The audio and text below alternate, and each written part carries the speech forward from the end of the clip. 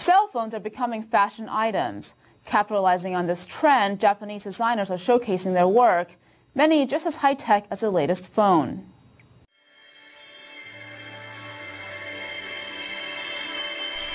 Global cell phone company Sony Ericsson has lent its technology to the world apparel.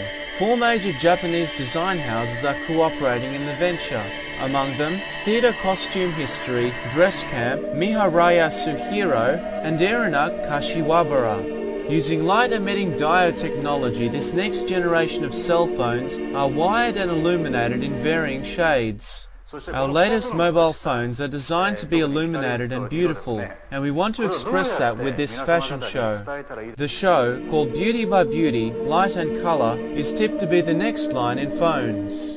But the collection is only a small part of the summer fashion event. There are over 44 designer collections and hundreds of exhibitions. Known for its trendy youth culture, brand obsessions and cutting-edge designers, Tokyo has long been ahead in showing off its wares. Japan's designers seem to have transformed what was once criticized as an uncoordinated and long event into a shorter and more happening show. Japan may be a small country, but there is no other that produces and buys so many clothes. Tokyo's fashion is very original and has definitely got a different feel from other countries. Japan is one of the world's biggest fashion markets, with $88 billion spent on apparel in 2003, according to government figures.